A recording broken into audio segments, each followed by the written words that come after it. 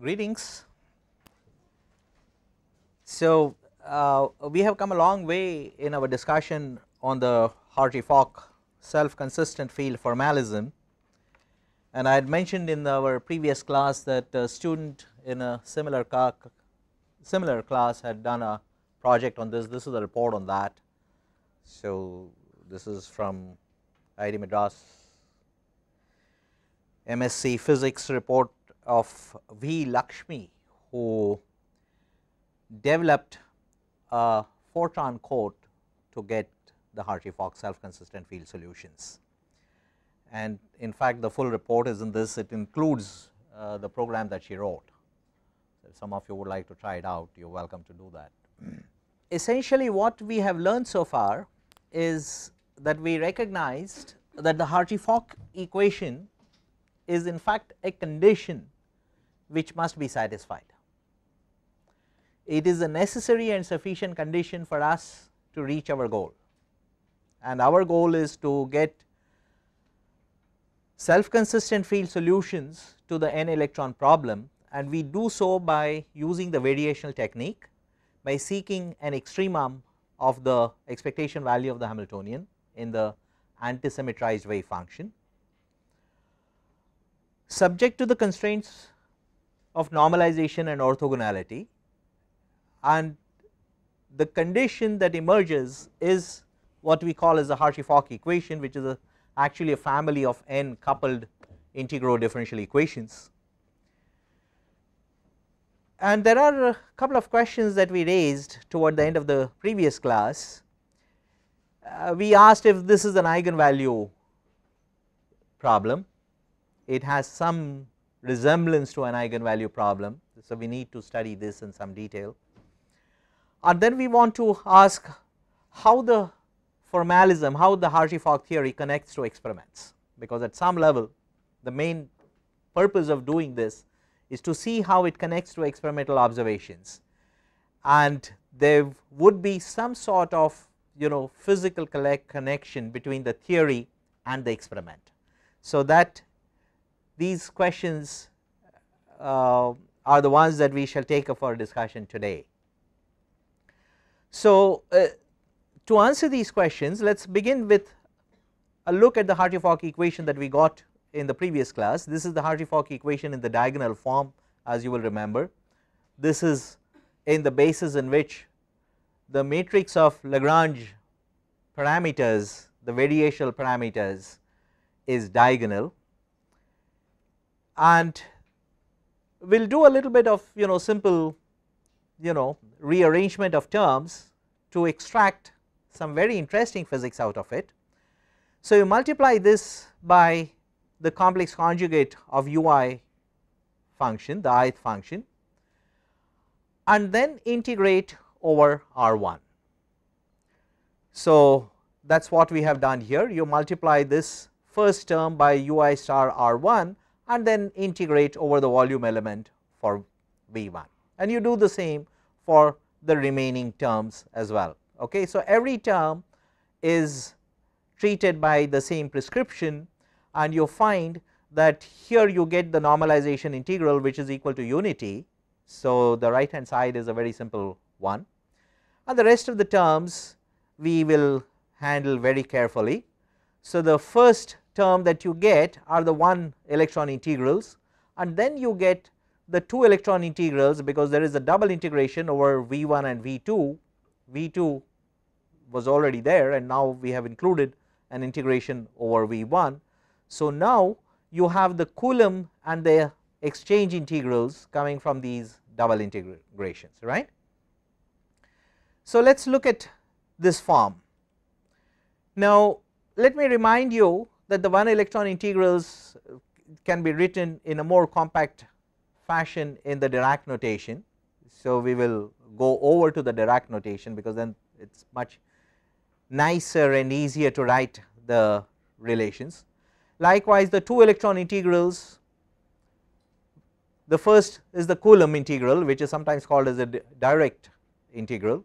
So, this is the Coulomb integral. We have spent considerable time discussing this. So, we have got the Coulomb integral, which is ij g ij, and then we have the exchange, which is the 2 electron exchange integral, which is IJG JI. So, that is the notation. This will remind us that this is an exchange integral. Okay.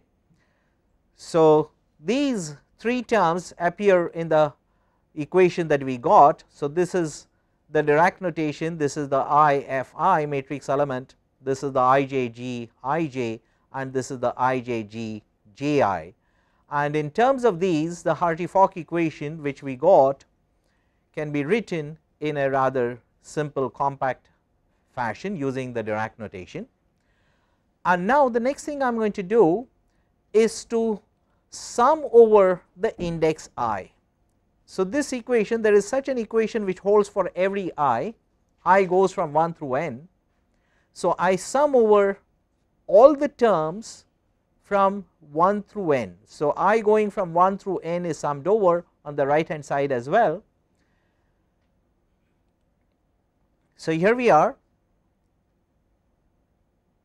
this is the summation of those terms, the Coulomb and the exchange terms are summed over both I and j, the other terms are summed over only the I index, and this will remind you of the expectation value of the 1 electron operator and the 2 electron operator.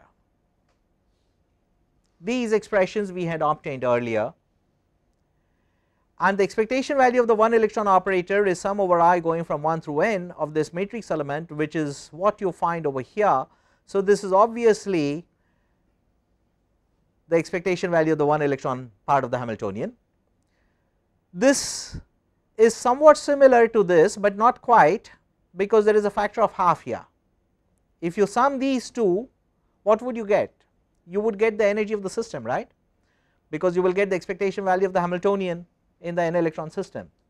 So, you would get the energy by adding these two pieces, which is this over here, and it is not quite equal to what you get from this equation. So, the sum of I going from 1 through n of these epsilon I, which came as the diagonal element in the matrix of the Lagrange matrix, right, that if you add up all of those, you do not really get the total energy of the n electron system.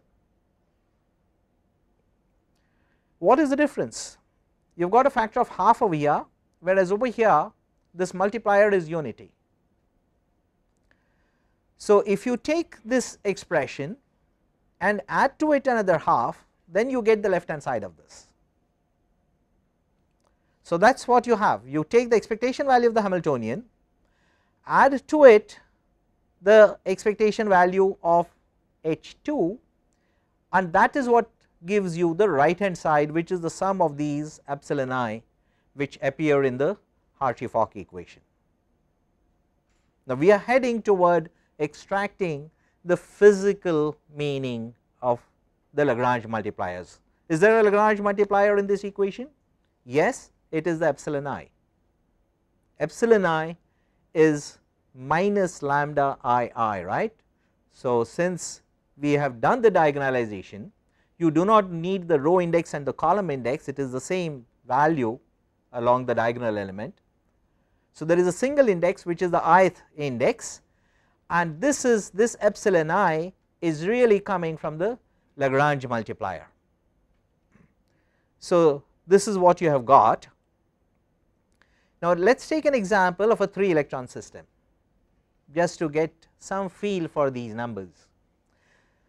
So, for the 3 electron system, the energy expression which we wrote on the previous slide, this will add up to these integrals. There are these 1 electron integrals, which is the matrix element of the 1 electron operator in the state 1, 2 and 3, and then there will be pairs of terms, the Coulomb minus the exchange, which is how they come in pairs, right, the Coulomb minus the exchange between electron 1 and electron 2, electron 1 and electron 3, and electron 2 and electron 3, right. So, this is the total energy,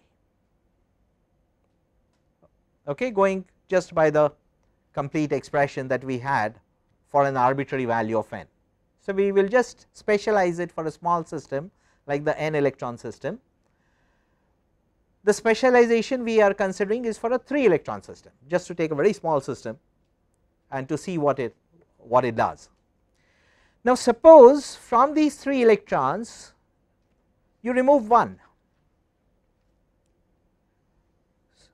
So, there is in quantum state 1 there is 1 electron, in quantum state 2 there is another electron, and in the third quantum state there is a third electron. Okay, there are 3 electrons. You remove the one in the middle,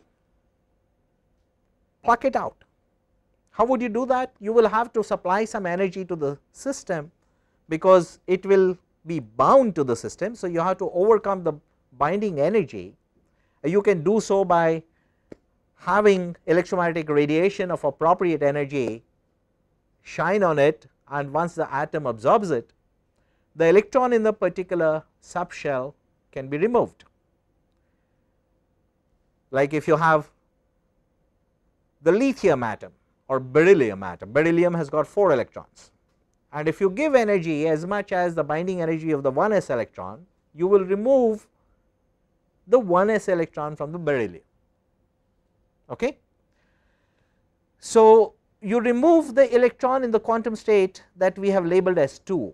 Mind you that each quantum label is actually a set of 4 quantum numbers here, whatever they are. Okay. They could be n, l, ml, ms if you like. So, there are 4 quantum numbers. Each quantum number, each index over here, whether it is 1 or 2 or 3, is a set of 4 quantum numbers, and you are creating a vacancy by supplying some external energy to the atom and creating a hole in that state in the n2 equal to. So, the occupation number of the quantum state 2 will become 0. So, n2 becomes 0. So, this is a 2 electron system with n2 equal to 0, but n1 is equal to 1, n3 is also equal to 1. So, you are not touching those quantum numbers. Okay. What you are assuming is the frozen orbital approximation.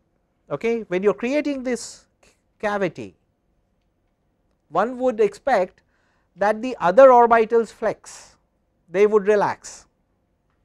Okay. Those charge densities will also be affected, because removal of an electron is removal of an electron charge, and you have got a certain charge. There are 3 electrons in a certain region of space, out of which 1 electron has been scooped out,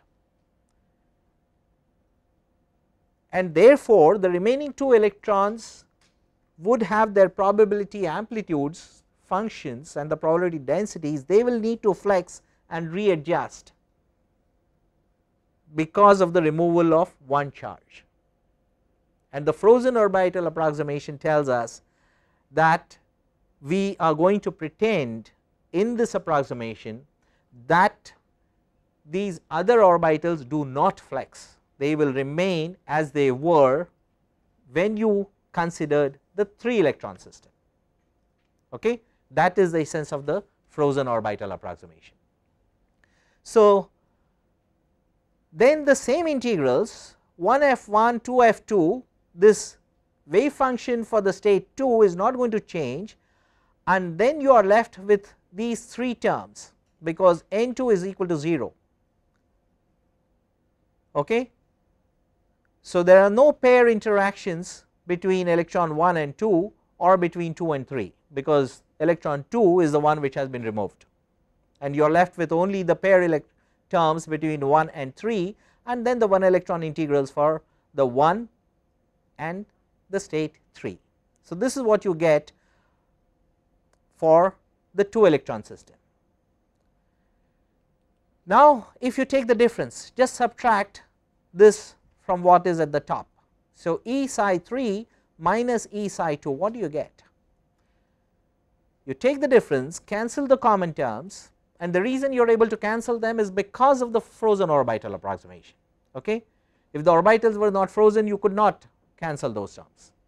Now, under the frozen orbital approximation, you cancel those terms and you find that on the right hand side these 3 terms are nothing but what epsilon k represents in the Hartree-Fock equation. Now, epsilon k had entered our analysis via the Lagrange multiplier. It is just a name. Epsilon k is minus lambda k k, right, and because you do not need two indices, it is lambda in the diagonal form, there is a single index k. So, epsilon k is the Lagrange multiplier, this is the variational parameter, and this gives you, on the right hand side it is epsilon 2 which is the Lagrange multiplier, on the left hand side you have got the energy difference. This is the energy difference between the 3 electron system and the 2 electron system, and it is exactly equal to the energy that you have to give to pull out the electron from the state 2. In common terms, it is the ionization potential for the state 2. Okay. It is the binding energy of the state 2, it is something that you can measure, okay. And this is related to the Lagrange multiplier epsilon k within the applicability of the frozen orbital approximation. So, this is the key result, that if you generalize it not just for a 3 electron system, but for an n electron system, you remove one electron from the kth state. So, n k equal to 0, all the other occupation number remain the same. The energy difference between these two, which is actually the ionization potential of the kth state, the binding energy of the kth electron, this is exactly equal to epsilon k, which is the kth Lagrange multiplier, or minus of that, epsilon k is minus lambda k k. Now, you can develop this generally, means I illustrated it for a 3 electron system, and it is easy to write it for an n electron system, and the way to do it is to multiply these terms by the occupation numbers Ni and Nj. Ni is the occupation number of the ith state, Nj is the occupation number of the jth state, and these occupation numbers, because these are Fermi particles, these occupation numbers will be either 0 or 1, okay. They can be only either 0 or 1. So, you have the energy of the n electron system, you can write the corresponding expression for the n minus 1 system, which is a completely identical expression, except for the fact that all terms for which Ni is equal to Nk, for which I is equal to k, that Nk would be 0, and those are the terms which will be removed, okay. And you are summing over all the other indices, all the other states, only the one for I equal to k is 0, and if you then take the difference, you find that it will give you the kth Lagrange multiplier.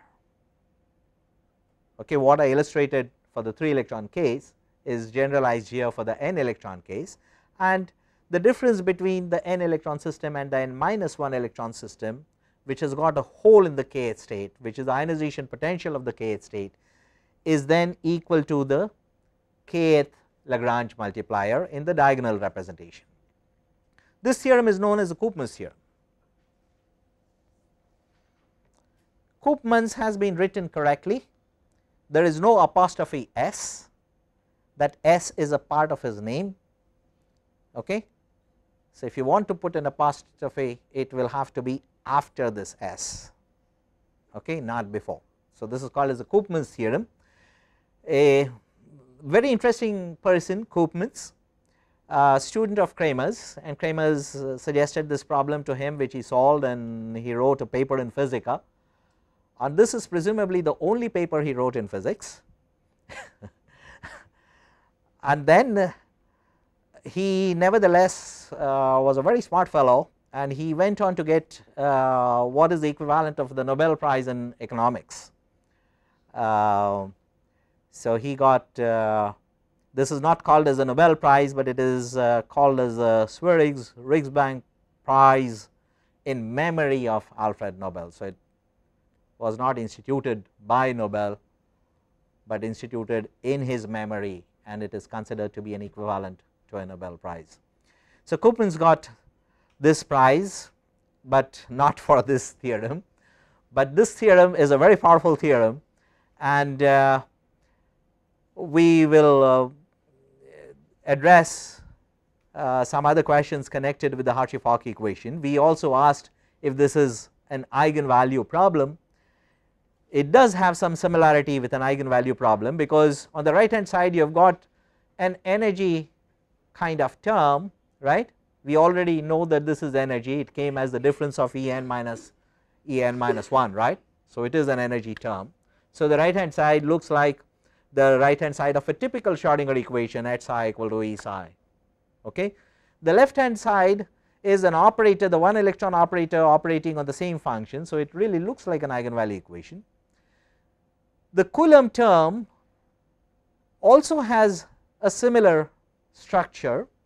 You can see that if you just look at this box, everything whose argument is 2, R2 is integrated out. So, you are going to have an operator which is just a function of 1, okay.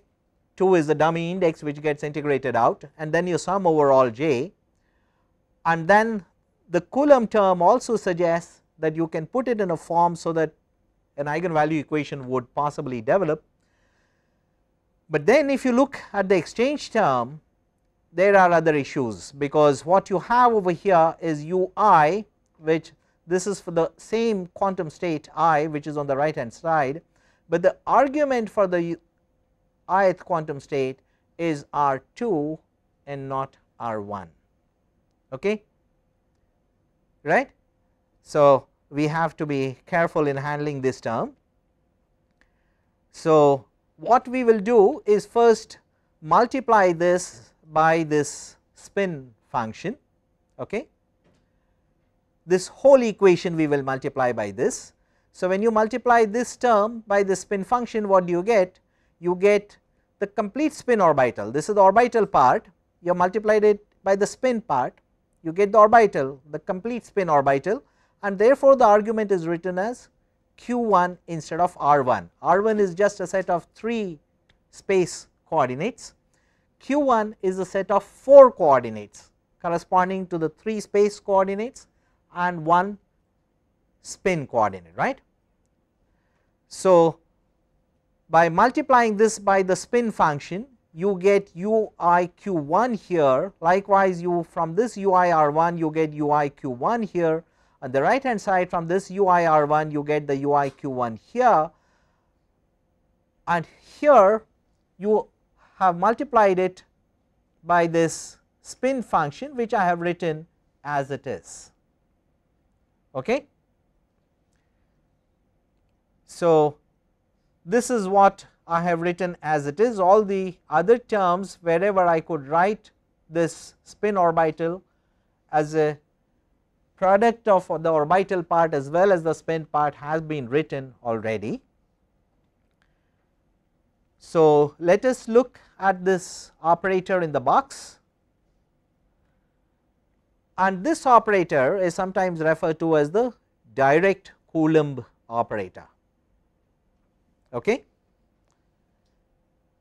This has got the index j, it is specific to j, what is inside this box is specific to j, but then you can sum over this j and get 1 which is summed over all the particles. So, this is the Vj operator, this is the Coulomb operator. Using this you can write this equation in a slightly compact fashion, because this involves integration over the space variables and summation over the spin. Now, what is the summation over the spin part? 1 over r1 2 has nothing to do with spin. So, you carry out the spin over the spin coordinate 2, both of these are states j. So, this is the spin state m as j is zeta 2, and this is the complex conjugate of that, and you find that this is equal to 1, right. You have got the unit operator sandwiched between these two states, which is normalized. So, this integral reduces very easily to just the space integral, because the spin part gives you a factor of unity. Okay. So, the spin part gives you a factor of unity, and the direct Coulomb operator can also be written in terms of this integration over the space part alone. So, this is just a triple integral, whereas over here it is the triple integral and also a summation over the spin.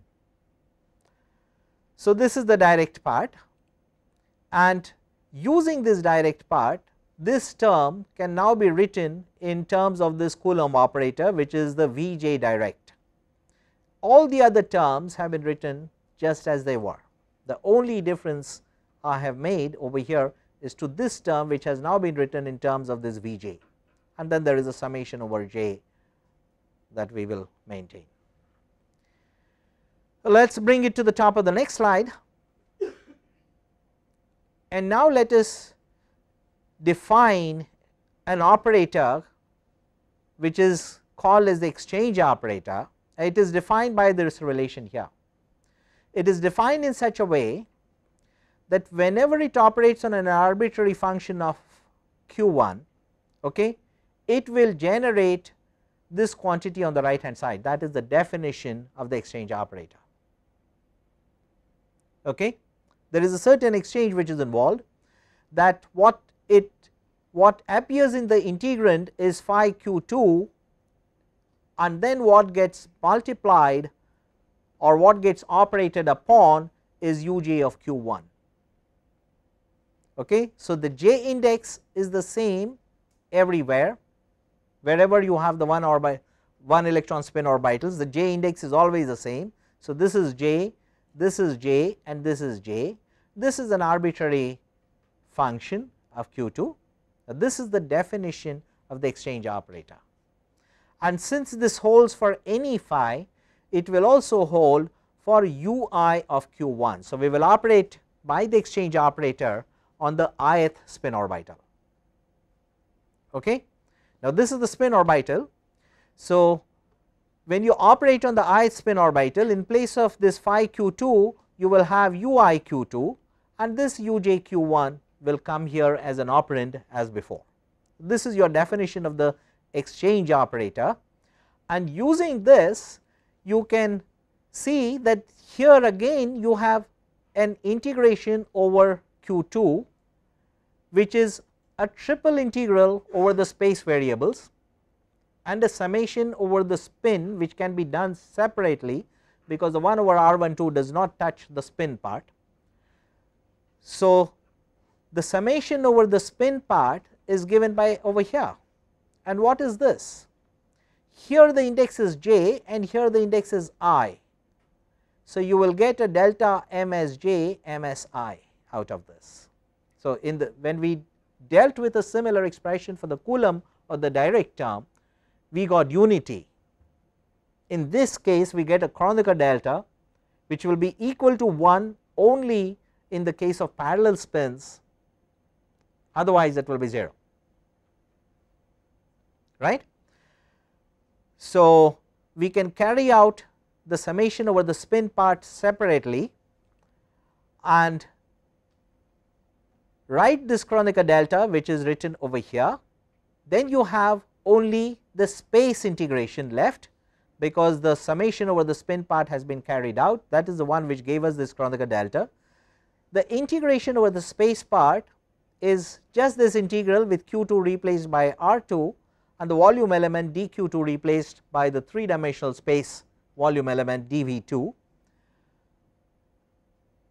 So, this is your expression which you can now put over here, but then there is one worry, because here you had msi, but here you have msj, but that is not a worry because this term is going to be non-zero only when msi is going to be msj, right. So, that will not create any hassle. So, let us do that. So, this is what we got from the exchange term, and then we can replace this term, this spin function for MSJ by the one for MSI, because it is non-zero only for parallel spins. Okay. And now we have exactly the term which appeared in the second term. What does it give us?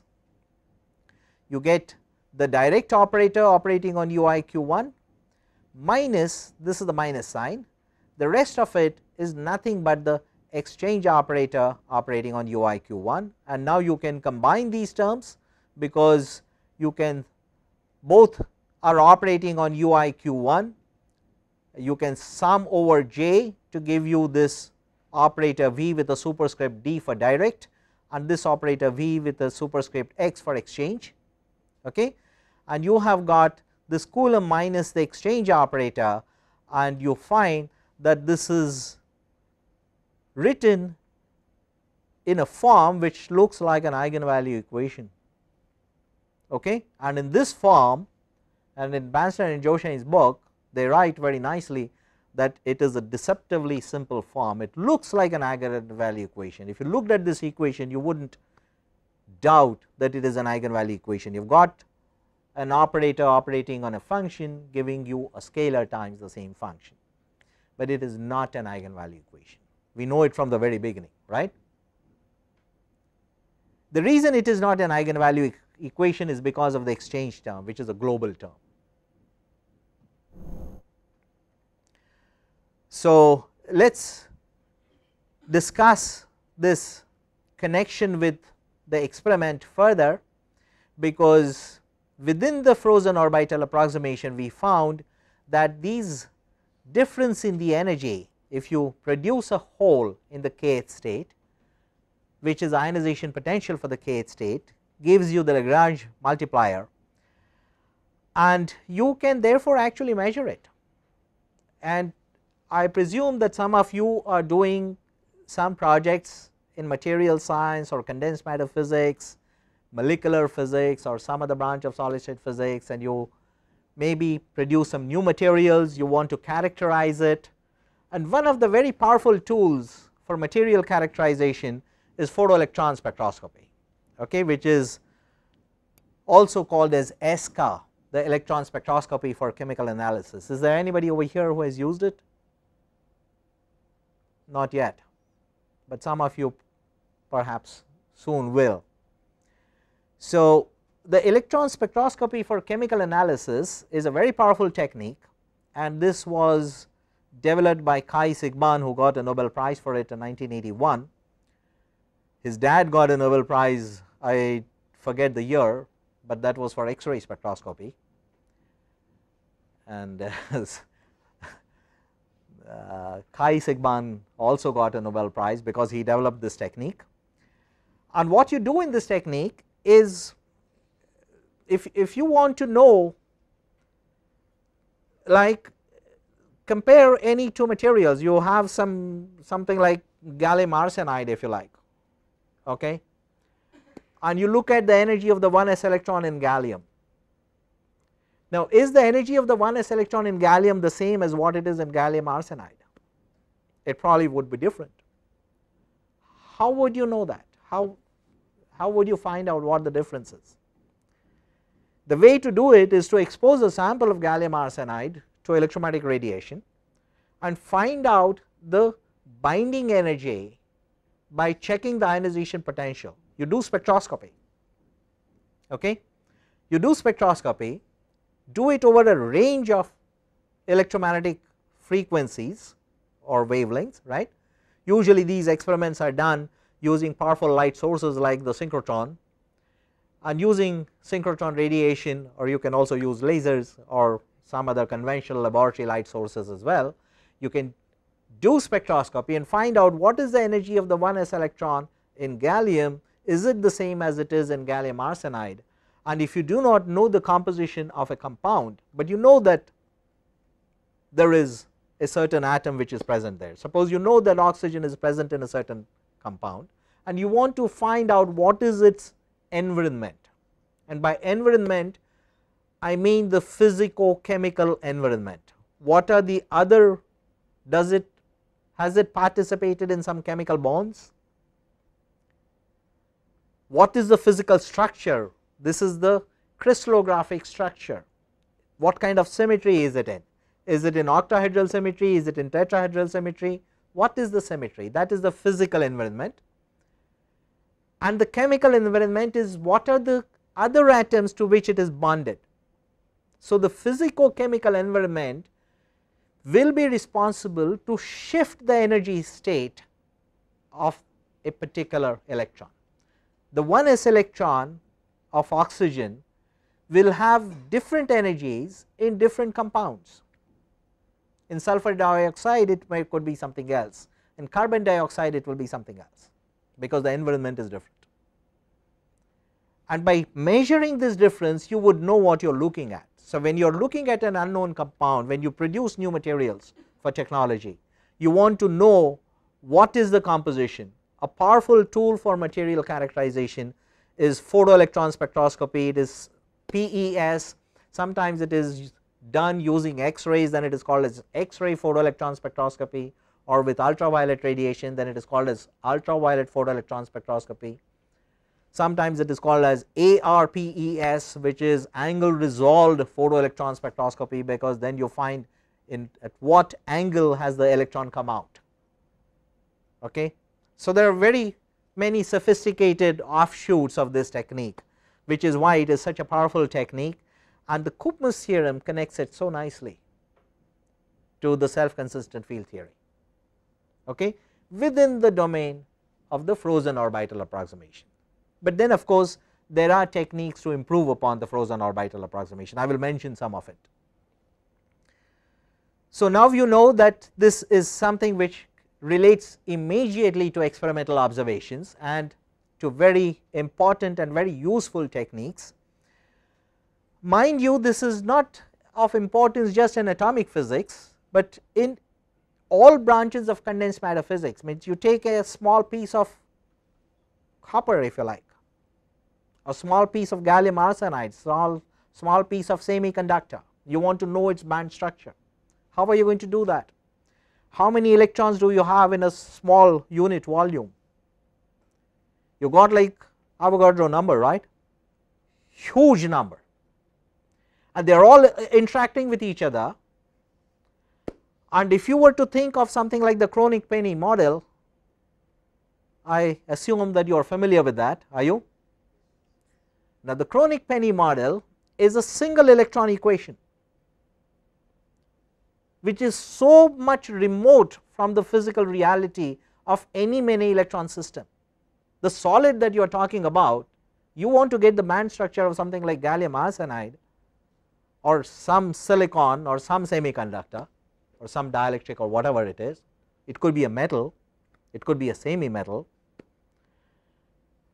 Now, you have a huge number of electrons, and there is no way you can separate the dynamics of one electron from that of the other, because each electron interacts with the other electron through the 1 over R12 term. That is what we plugged in the Hartree-Fock theory. Okay? We had the 1 over R12, we had the antisymmetric wave function. So, the starting point for band structure calculations of solids or molecular orbital calculations in quantum chemistry, for everything the starting point for getting the electron structure is the Hartree-Fock formalism, which is why it is so important, and the Koopman's theorem is very important. But then one has to go beyond the Hartree-Fock, and there are many directions for that. Now, first thing is one should begin with the Dirac equation rather than the Schrodinger. Okay, what we did in the Hartree-Fock is to begin with the Schrodinger equation. So, when you do that, you get what is called as the Dirac-Hartree-Fock, and the Hartree-Fock formalism was developed in around 1928, 29, 1930, around that time. The relativistic self-consistent fields, you know, some of the earliest work, I believe the first paper was by Walter Johnson in 1960, and then Deklo and Grant, they also developed the relativistic self consistent field formalism around the same time. But then Walter Johnson went on to do so many other things. Grant focused on the many electron relativistic solutions, and right from 1960 until now, for 50 years he is working on the n electron problem, atomic and molecular problem, getting relativistic self consistent fields, and a huge technology.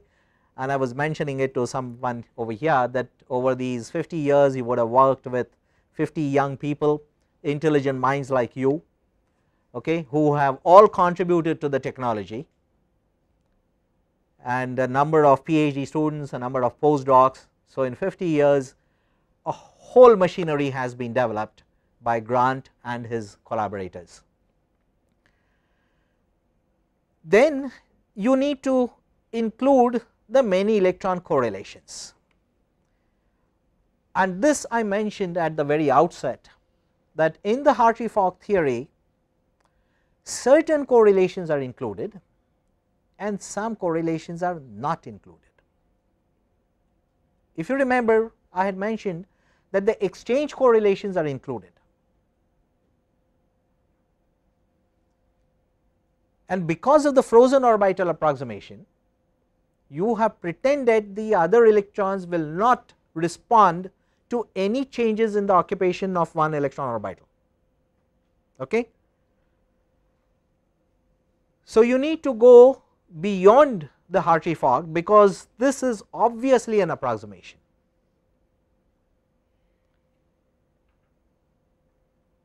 And the correlation energy is what you miss out when you do the Hartree-Fock, because in the Hartree-Fock, because of the frozen orbital approximation, you have left out the electron correlations, the Coulomb correlations, and these are left out in the self consistent field form. Nevertheless, you are able to write your wave function as a product of single particle wave functions. That is exactly what we have done. We have worked with an n electron wave function which is a product of one electron wave functions, right. What have we added to that? Antisymmetry.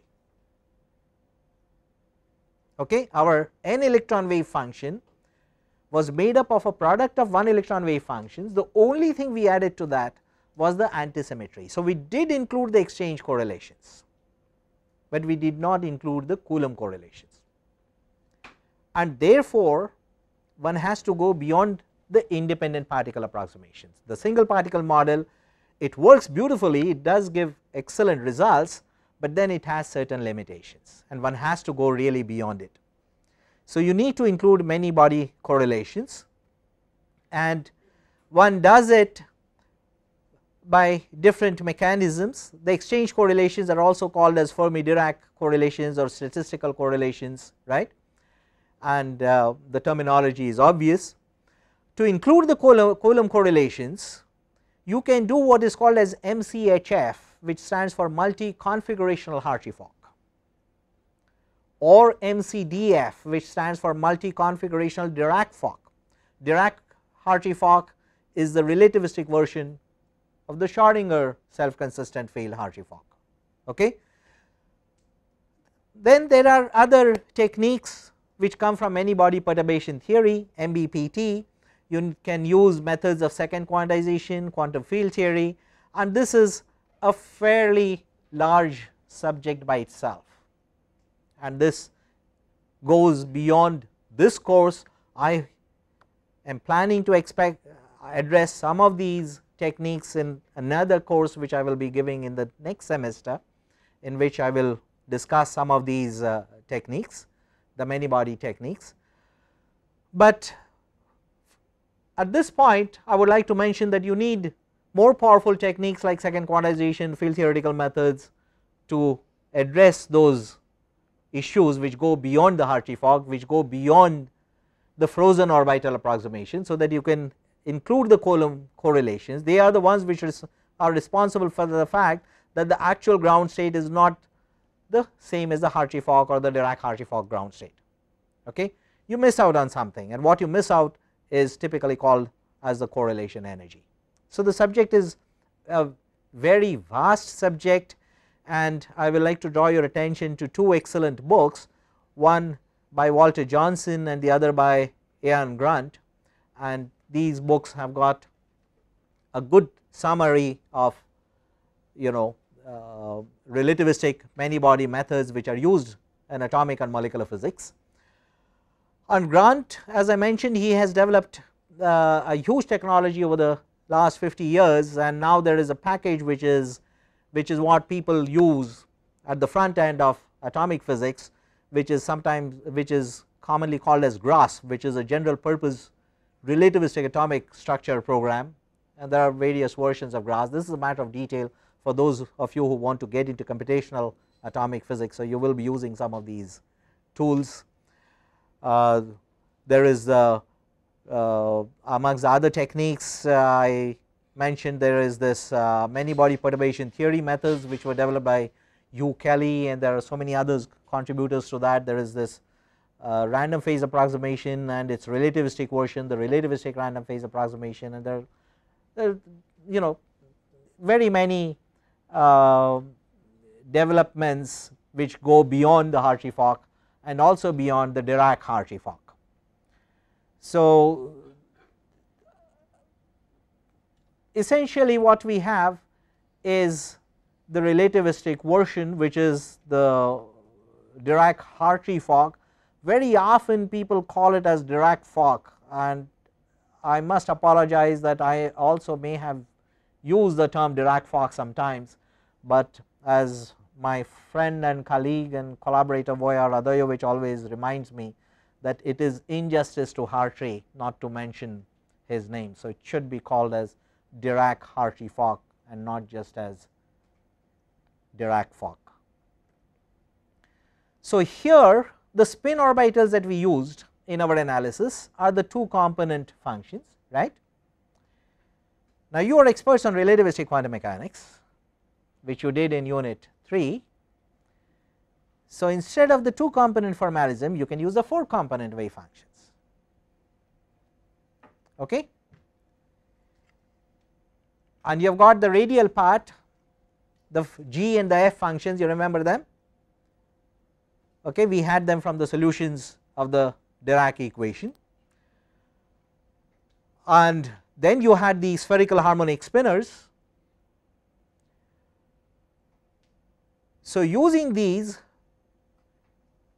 you can go through the exactly the same procedure, the same logic, and you would have effectively learned the relativistic Hartree-Fock as well. Okay, everything is exactly the same. The whole approach to the relativistic problem is essentially the same. So, in one go we have essentially developed some familiarity with both the non-relativistic as well as the relativistic models. The only thing is that you have to make use of these 4 component functions. You will remember that we use these spherical harmonic spinners, and these are the ones which will go into the 4 component functions. So, using these you can develop the relativistic forms. Now, here you remember that it was this exchange term which prevented us from identifying this as an eigenvalue equation, right, because here the argument of the ith orbital is 1, here the argument of ith orbital is 2. Where is the argument 1? It is over here, and it is coming with the index j, and then the j index also has this R2 which is integrated over the whole space. So, it is a global term, okay, and it needs all the other solutions. So, this exchange term makes it impossible to write this operator as a function of just one coordinate. The Coulomb term, the direct term, could be written as a function of just one coordinate, which is q1, but you can't do it over here. Okay, we wrote it in a form which Branstad and Joshane call as a deceptively simple form, and the reason it is deceptive is because here you have got a global integration which involves the other solutions uj. Okay. So, this is the term which really makes it extremely difficult to solve the Hartree-Fock problem numerically. What you can possibly do is to develop a local density approximation, that is LDA, okay, that the exchange term, in fact it is a global term as you can see, because this is integration over the whole space, and you can develop some approximation to this exchange term, and these approximations are called as local density approximations, and using this you can develop approximate Hartree-Fock formalism, which also gives fairly good results, which is very useful in atomic physics and molecular physics and solid state physics. So, this is the local density approximation in which you make an approximation to this operator, to the exchange term, and this was introduced by John Slater. The first form was introduced by John Slater, but later on there are many developments following this. So, Slater's approximation is called as a free electron approximation, but that is a matter of detail. There are other variations like the X alpha method and so on. So, these are some terms which I am tossing over here for those of you who would read beyond the Hartree-Fock and beyond the Dirac Hartree-Fock, and the local density approximations are then the starting point for many more powerful but approximate techniques like the density functional theories and so on in many body problem. So, we need to conclude this unit 4 at this point, and I thought that I will mention some of these things for you to go beyond. There are a large number of contributors, and the most exciting problems in atomic and molecular physics are those which involve relativistic effects, electron correlation effects, and now you have some idea about what electron correlation effects are. A lot of work has been done by Alex Delgarno, Ugo Fano, Mike Seaton, and quantum chemistry, people like Jan Lindeberg have contributed a lot, Walter Johnson to atomic physics. So, a huge amount of development which goes beyond the Hartree-Fock and beyond the relativistic Dirac-Fock has taken place, and then the exciting problems are in atomic spectroscopy and collision phenomena, because what you have done here is to get the electron structure. So, this is what is called as the structure studies. Now, these describe the electron wave functions for the atomic system or the molecular system or the solid state system. Now, you have got this system. How is this system going to react to electromagnetic radiation, or how is it going to react if you bombard it by neutrons, or how is it going to react if you fire some other projectiles, because by carrying out these experiments you get a lot of information about the target, and that is what physics is about, that you have got a certain system, that is your target, how do you investigate it. So, you need to either shine light with it or bombard particles at it, and other than light and particles, what else do you have? Nothing, right. So, you do either spectroscopy or collisions, and at some level light and particles are also interconvertible, but that is a matter of detail, right. But either you need to do spectroscopy or you need to do collisions, that is the only way you can really probe targets. So, these are very powerful techniques. The Hartree-Fock and the Dirac Hartree-Fock tell you how to describe the electronic structure of the quantum system, of a microscopic quantum system, let it be an atom, a molecule, a solid, whatever. And then I will conclude this unit over here. The next unit will be on spectroscopy, and we will begin to acquaint ourselves with spectroscopic tools. Questions? Still, why we cannot call that particular equation as an eigenvalue equation? Why it's a global term? Because you really cannot solve it as an eigenvalue problem. An eigenvalue equation is not just how an equation looks, but also in how that mathematical equation is dealt with. It cannot be dealt with as an eigenvalue problem. That is precisely the reason Branston and Joshin call it as a deceptively simple form. It looks like, but it is not. Okay? That is the deception. You can make it look like an eigenvalue problem, but the operator that you really have, an eigenvalue equation is an operator operating on an operand, giving you the same operand scaled by some complex number, by scalar. Okay? This operator requires solutions to all the other n minus 1 problems, and unless you solve them, you cannot set up this eigenvalue equation, you cannot solve it as an eigenvalue equation. So, it can be solved only self consistently together with all the remaining n minus 1 problems. It is n coupled integral differential equations, and if you make an approximation to the exchange, you can solve it as an eigenvalue problem, but then you do not get the exact solutions. You do get useful solutions. So, Slater's approximation, which is sometimes called as the Hartree-Fock-Slater method or HFS, and since 3 names are associated with it, one tends to think that okay, this is something better than the Hartree-Fock, which it is not. Okay?